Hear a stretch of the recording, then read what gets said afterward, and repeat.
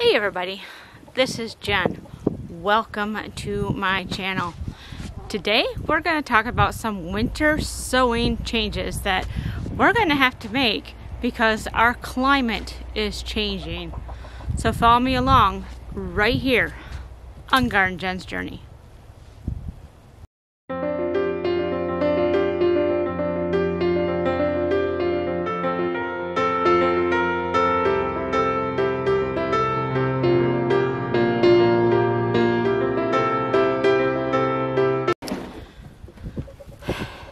Alright, so today we're going to be talking about some winter sowing issues.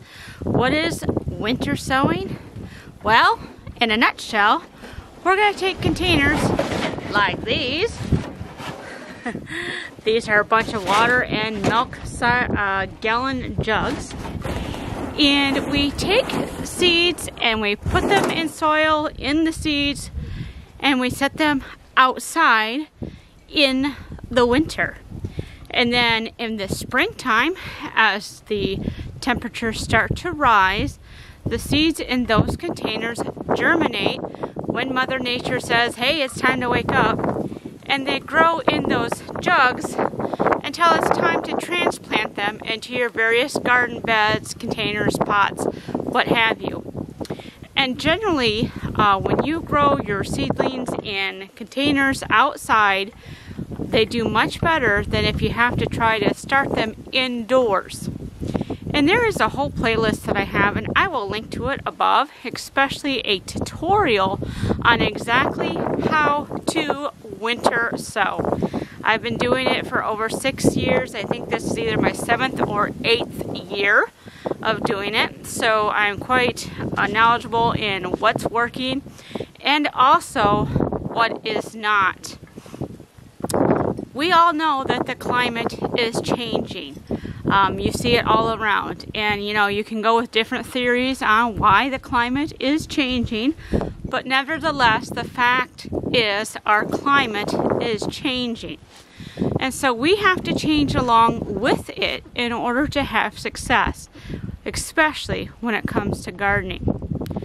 Now, when winter sowing was first created years and years ago, us people here in the north, where we get snow and freezing temperatures, could generally expect to put our containers outside in the winter when it's cold. It's a balmy 12 degrees today, and the seeds would stay frozen and in hibernation, so to speak, until the springtime when things started to thaw and warm up.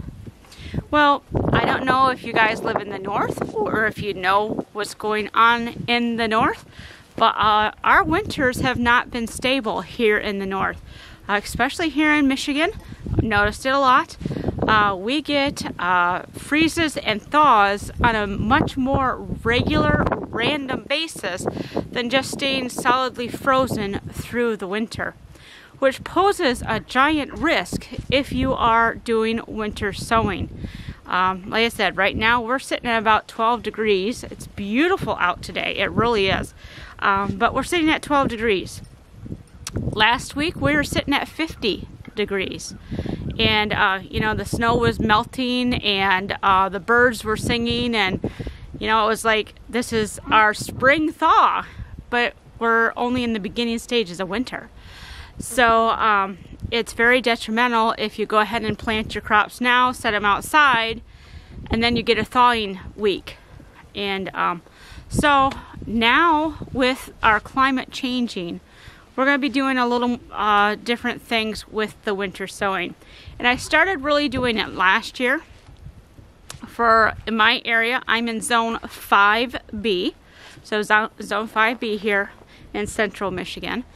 And what I have found I have to do for my winter sowing is more spring sowing anymore because of our roller coaster temperatures.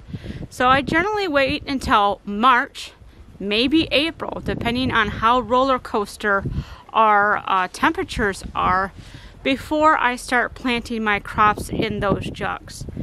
And some people might say, well, why don't you just start them inside? I live in a small house. It's less than 900 square feet. I think we figured out it's actually less than 800 square feet. And we manage it very well. We live in a very tight space very well. That being said, there's no place to put up a seed starting station. And like I stated earlier in the video, generally, jugs that are winter sown, the plants in them do much better than the ones that are grown indoors. If you think about it, the seeds in the jugs are outside where they're getting used to constant temperature fluctuations, light fluctuations, wind and things like that. Where inside it's a very controlled environment. You're basically babying the seedlings indoors, and so when they come out here, they're not ready for the environment as natural as it is. So in the jugs, they're much more acclimated to the outdoor environment already, which makes them hardier. So what am I going to do this year? I'm going to start my seeds later, in the jugs later, because of the roller coaster weather that we have. It'll still be in the winter, so to speak, here, because the spring isn't until I think April 21st. It's the first day of spring.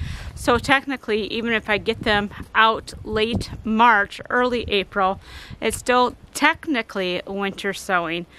But that way I have my jugs out. I know that if the weather starts to warm up, it's not going to drop back down and up and back down and up and back down over the course of months. It will only be like a week or so, and it's much easier to protect seedlings that have germinated maybe a week, maybe 2 weeks early and had some temperature dip, instead of something that has sprouted 2 months too early and then gets killed off because it has to wait 2 more months before it's growing season time.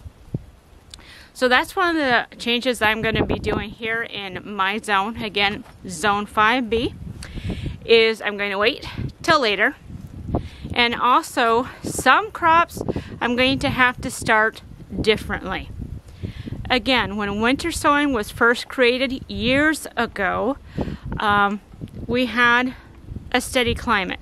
Our winters were cold, and then our summers got warm. And they got warm steadily and stayed warm steadily and stably, and got pretty warm as well. I remember here we would have summer temperatures of around 100 degrees for at least a month towards the end of summer. You know, we were generally 85, 90 degrees most of our summer season.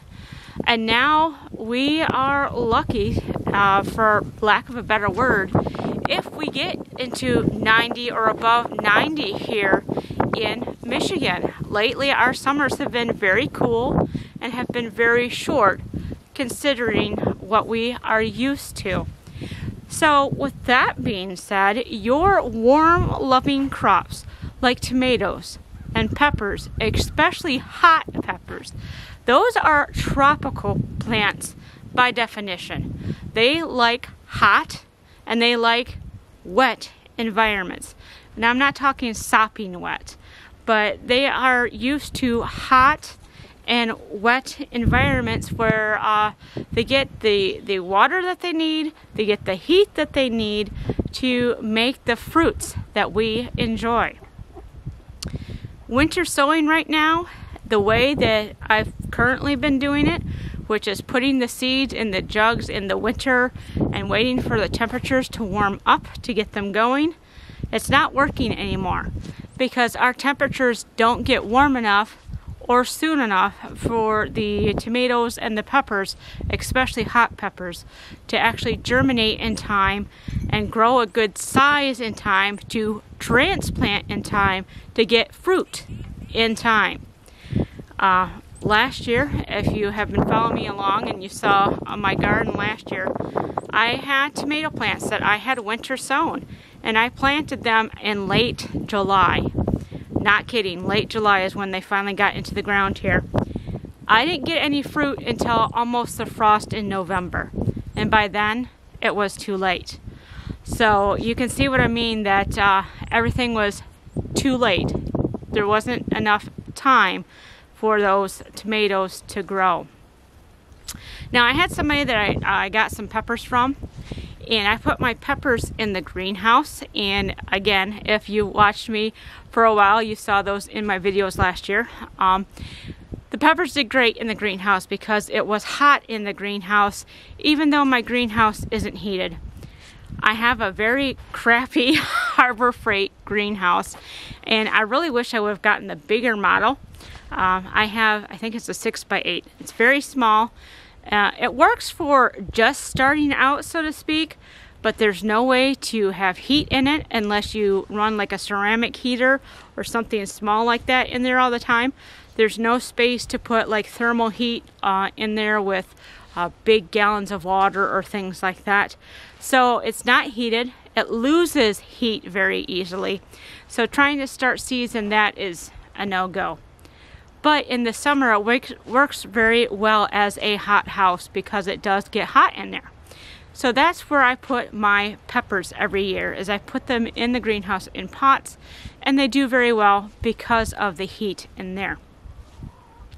So with that being said, what I'm going to change with the winter sowing aspect of my tomatoes and peppers this year is I'm going to do a double jug type system, a double greenhouse type system. Now generally this has been frowned upon. We don't recommend doing it this way because it can overheat your seedlings. It can get them to germinate too fast. There's a lot of risk factors involved with doing a double greenhouse effect for your seedlings. But this is what I'm going to be trying this year because I have to get tomatoes and peppers out, and you know, I don't have the space indoors to start them, and I'm not going to go to the stores and buy seedlings that I don't know where they came from, what they've been sprayed with, and they taste like crap because they are so hybridized that they've lost the flavor in lieu of better resilience to pest and whatever. You know, I'm going to start my own seedlings. It's a lot cheaper, but I'm going to be doing it a little bit riskier.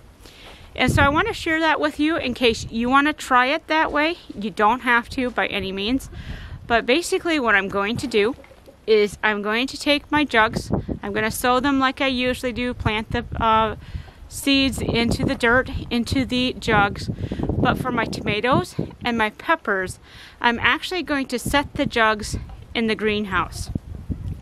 And I'll have to monitor them and make sure that they're getting water and stuff when it's time for them to start needing water and things, because they're not going to be out in the elements, so to speak, where they get the snow and the rain coming in. So I'm going to have to do that. But they're going to be in the greenhouse where it's going to be at least 5 degrees warmer than outside. And when it really starts warming up, when the sun really starts beating on the greenhouse, I think it's going to be just warm enough where that soil is going to be warm enough soon enough where those plants will start to germinate. And when those plants start to germinate, when they start to grow, depending on the temperatures, I'm going to bring them back out here in the environment, because they should be fine as long as the aerial temperatures don't drop below 40 degrees. So as long as the aerial temperatures outside don't drop below 40 degrees, the temperatures, the tomatoes and peppers should be okay. I can cover them anyways, but I will bring them back out here so they can grow out here. I just want to get them started in the greenhouse because they need really hot temperatures to germinate and start growing. So we're going to see how that goes. I'm probably going to do 2 groups. I'm probably going to do one where I leave them in the greenhouse longer, and then a group that I actually bring out here, just so I can compare how they are doing in terms of growing and things like that. And I will bring you guys along. You know, this is going to be an experiment that I want to share with you guys. And you know, if we're here for a couple more years, the way the world's going, you'll be able to put those practices in place for your own garden. So those are the changes that I'm going to be making in order to negotiate these climate changes here in my area. And I hope that you will kind of think about winter sowing a little bit. It's a great concept if you haven't already started doing it. And if you can apply it to your seed starting, I guarantee you're going to love it and the output that you get from it. I start just about everything that I grow in this garden in those milk and water jugs every year. And, you know, I have to tweak my system a little bit. You know, sometimes you have to do that. You have to find what works and what's not working and figure out why it's not working and tweak the system to get it to work. I hope you found this video informative. I'm hoping to share more winter sowing tips and tricks as we go through this winter season and think about planting the garden. My garden's still being tilled out there. You know, it's not ready yet because this garden is going on its rest this year. We're not planting anything in this garden. It's going to have a whole year to just rest. And so I have a new garden space. If you guys are brand new with me on this channel, I have a brand new garden space. The ground was broken last year, at least a little bit, but it was too wet, and so the tractor got stuck. So we have to wait until a little bit later on, and then hopefully the rest of the garden ground can get broke, and we can get it tilled more, get it fenced, and then we can start planning on where what is going in that brand new garden space. So if you haven't already, make sure you click the subscribe button down below so you can follow me along on this journey and see how the new garden space turns out this year. I'm really excited to share that with you. Again, if you like this video, make sure you give it a thumbs up and let other people know. Thank you so much for being with me today, and I hope that wherever you are, you're wonderfully blessed. So stay warm and take care, everybody. Bye-bye.